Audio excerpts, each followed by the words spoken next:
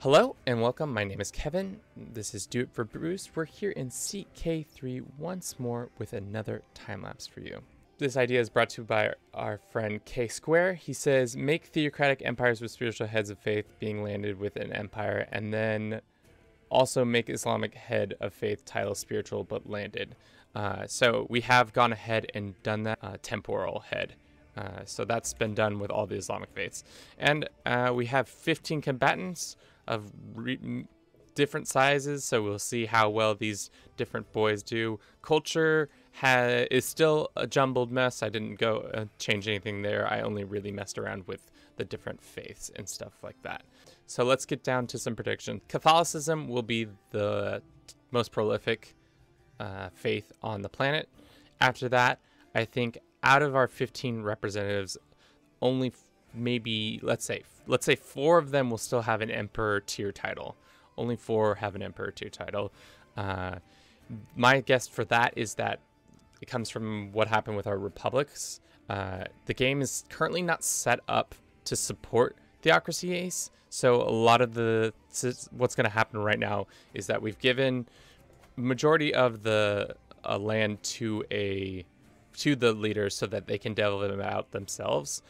But what's going to happen is they're given to a bunch of feudal lords, and those feudal lords are going to go on to then try to consolidate power within their own region, and then probably eventually usurp this imperial church title, because the only title that they can't take is like the holy, they can't take this papacy title. And same for, they can't take the Bori High Council. When you hear the words Imperial Church, I get a lot of 40k vibes going on.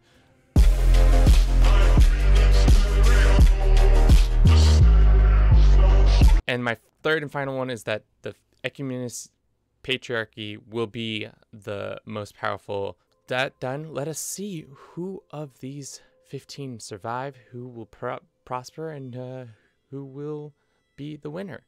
So I'll see you in a bit after the time-lapse.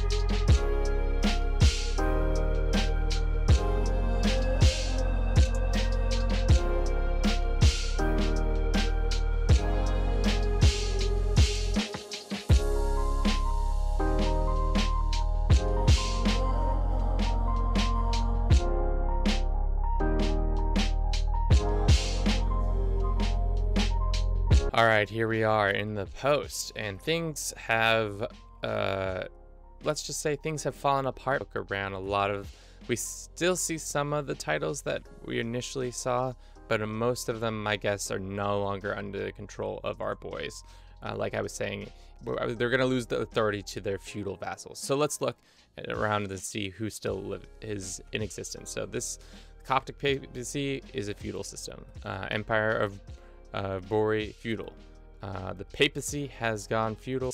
Okay, so looks like so far none of our boys who started out have stayed in their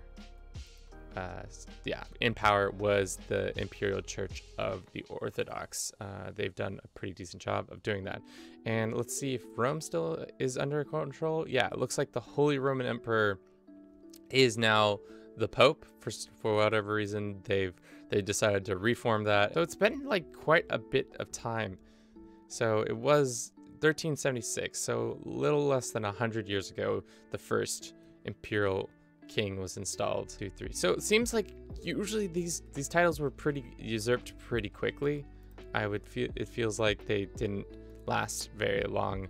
From this guy, it looks like maybe a couple. No, this added a couple more inheritance, and then this guy get installed. Let's look at faith, and it looks like from just eyeballing it, Orthodox, Shavit is one of the more prolific religions, but let's look at the numbers and see what's good. Oh wow, just by 27 counties, the Catholicism has outperformed this Hindu faith. And then it's Orthodox, Bori, and Asatru. Bori's somehow getting spots here and there. I don't know how that's happening. The king, somehow the emperor of this has somehow become a Bori boy. And then let's move on to culture and see where our big things are. Looks like Butri Hausa, a lot of Hausa, different Nubians, not really moved. Somali. That's not a big change. What did I see that I thought was interesting? Like Hungarian, Hungarian Zakrozizim, which is, I'm not sure where this comes from. Maybe what is Zakrozizim? Is it diverged from Polish? Okay, that's why. Norse, Norwego, Anglo-Saxon. That seems like a combination of Norwegian, Welsh, and Anglo-Saxon. A lot of it's interesting to see that the border gore of the normal map is even more intense when it comes to culture, because it's just like it's like normal map and then border gore culture. But I guess culture's messy like that. There's no such thing as a homogenous culture anywhere on the world. Next, let's look at the languages. So we have Greek here in the south. We have Arabic not actually winning out. Italian, Vulgar, Norse, Greek. It seems like Greek and Telugu are the two most spoken. Let's look at the empire and see if looks like a lot of the empire borders didn't change too much. They seem to have stayed pretty much how I created them. Nothing has really popped out. I guess Hispania is back.